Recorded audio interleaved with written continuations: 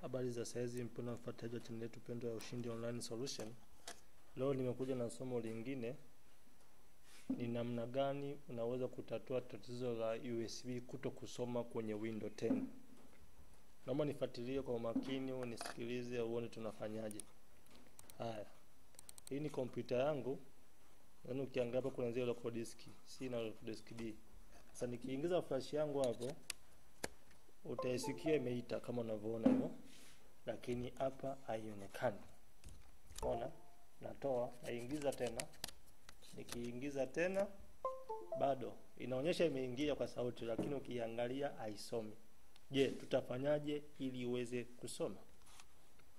Njia rahisi tu. Hatua ya kwanza, tutaenda moja kwa moja kwenye hii my computer yako, hii computer. Tukija hapa nasema kwenye manage. Ukishafika manage hapo, utasubiri ifunguke. Kishafunguka utakuja sehemu ilipoandikwa device manager.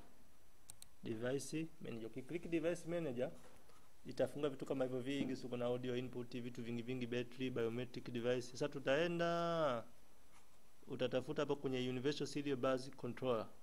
Ukifika kwenye Universal Serial Bus Controller utatafuta USB mass storage device kama unavyoona hii hapa inasoma USB mass storage device. Baada hapo option. Option utaona hapa kuna update driver, enable device, maana inaweza kaa hapa haijakuwa enabled. Kwa ukigonga enable hapo itakubali kusoma.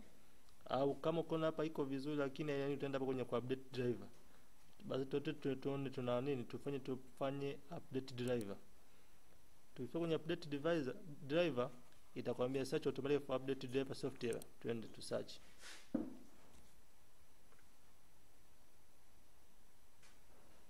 Imetoka window as determined that the best driver for this device is already installed. Kwa window yangu hii driver yake iko vizuri. Kwa tatizo ni nini? Kumbe tatizo utagundua kwamba ni pale kwenye kuenable. Kwa hiyo utaenda kwenye enable device. Kisha enable utasoma USB driver yangu. Antivirus inafanya kazi yake kwa sababu ishafunguka. Ukienda kwenye kompyuta yako hapa, ukifungua my computer utaiona USB driver hii inasoma. Nikiitoa inatoka, nikiingiza inarudi.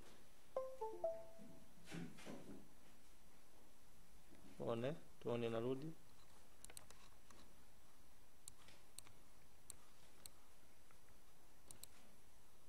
Imerudi kama unavyoona.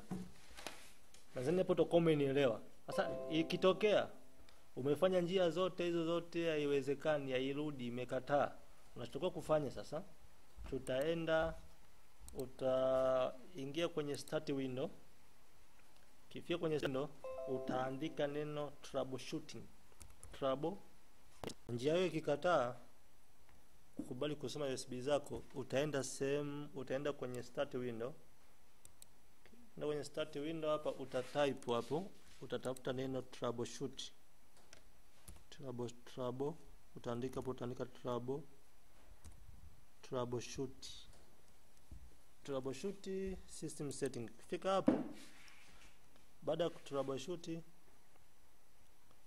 utasearch sehemu ilipoandikwa kwa baadhi ya computer utatafuta neno troubleshooting. Utatafuta hardware and sound, lakini kwa baadhi ya window utatafuta troubleshooting. Ukishapata hapo utaenda kwenye hardware and device. Utatafuta hardware and device hii hapa. Ukishafika hapo utaklik hardware and device.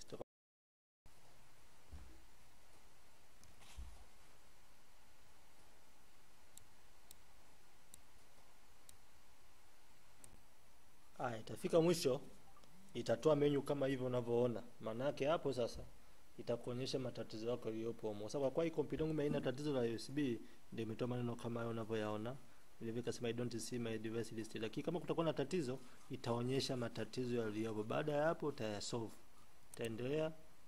Anasema detect problem, checking for missing driver. Itakuangalia, itacheck status, device status. Checking device status, scanning for hardware changes. Itaenda, itakuangalia, itacheck status, device status. Checking device status, scanning for hardware changes. Scanning for hardware changes. Itaenda utaenda nayo. Baada ya hapo utaona inatoka neno hili apply this fix. Maana yake hapo sasa utakuwa umecheki kwenye USB yako sasa kama kuna tatizo. Utaenda au utaskip this fix. Maana hapo uta apply fix. Ukiapply fix asema restart your PC. Maana yake utaenda next. Anasema detecting additional problem, kwa itaangalia tatizo lingine. Maana hapa unakuwa unacheki kompyuta kwa matatizo yako yote. Kwa hiyo troubleshooter mara nyingi unacheki matatizo ya kompyuta, inaweza kama sauti au nini utaangalia. Nadhani tumeelewana kwa somo hili. Endelea kunifuatilia, usisahau kusubscribe channel yetu, like na kucomment, utaenda kupata masomo mengi.